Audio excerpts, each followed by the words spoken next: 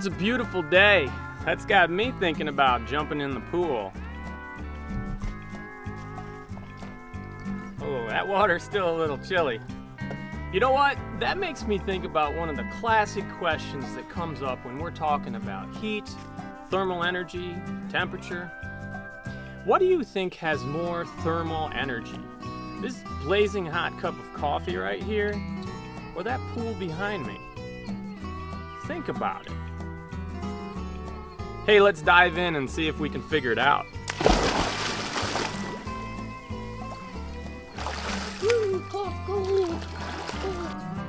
Now, I know what a lot of you are probably thinking. Well, just get a thermometer and figure out the answer. Let's give it a try.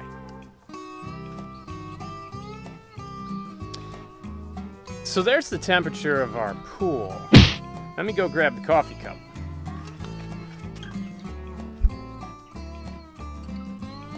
And there's the temperature of our coffee cup.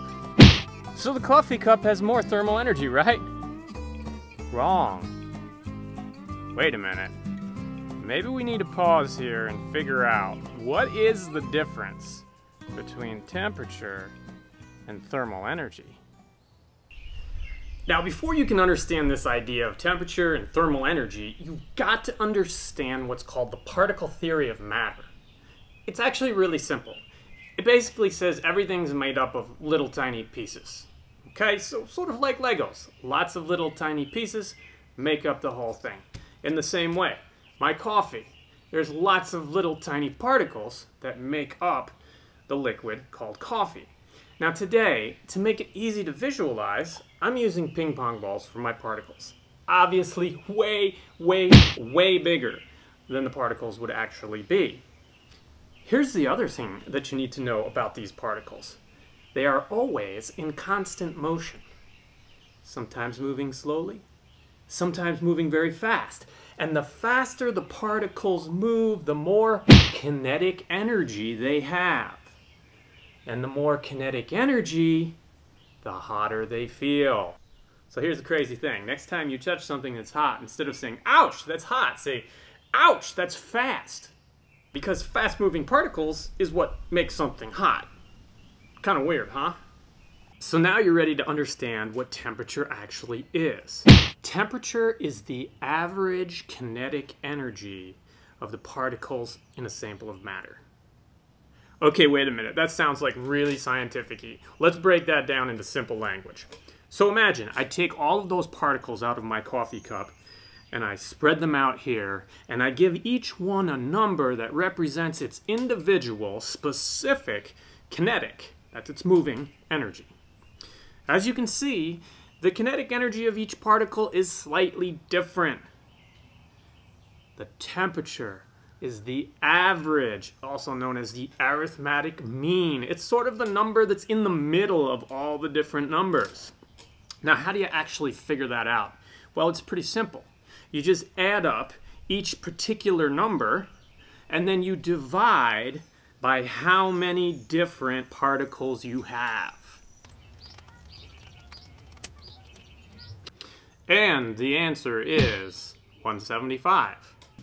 So now that you know what temperature is, what is this thermal energy thing? Well, the thermal energy is just the total of all of the kinetic energies of all of the particles. So you just add them all together. So what's the total of all of these kinetic energies? And the answer is 1,225, the total kinetic energy of this sample. That, ladies and gentlemen, is the thermal energy. So let me go back and ask you my original question again now. Which has more thermal energy, the cup of coffee or the pool? Think about it. All right, now let's talk about that pool. Now we know, because we used the thermometer, that the average kinetic energy in the pool was 75.9 degrees.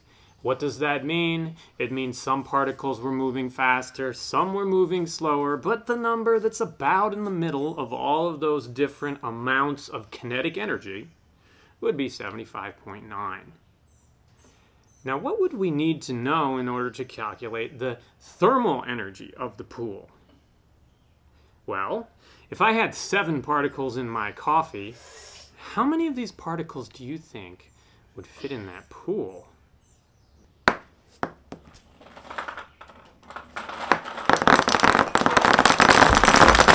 Oh, whoa. There's got to be a better way. Maybe we can use math to solve this problem. Alright, so let's see if we can go ahead and figure this out the mathematical way. The pool behind me holds 3,900 gallons of water. It takes 11 of my coffee cups to fill up 1 gallon. Do the multiplication, that's 42,900 coffee cups to fill this pool. But remember, each of my coffee cups held 7 particles. So we multiply by 7. We have 300,300 particles, you know, those little ping pong balls that would fit in this pool. But we're still not done, because we have to remember that each individual particle has its own kinetic energy. We were using the temperature, 75.9, as our reference point for the kinetic energy. So we have to multiply the 300,300 particles by 75.9. Our grand total for thermal energy, 22,792,770. That, ladies and gentlemen, is a lot of thermal energy. So I don't have to ask you anymore whether the cup of coffee or the pool has more thermal energy. Maybe a better question is, can you explain why the pool has so much more thermal energy even though it has a lower temperature? Think about that. Have a great day, and as always, stay curious, my friends.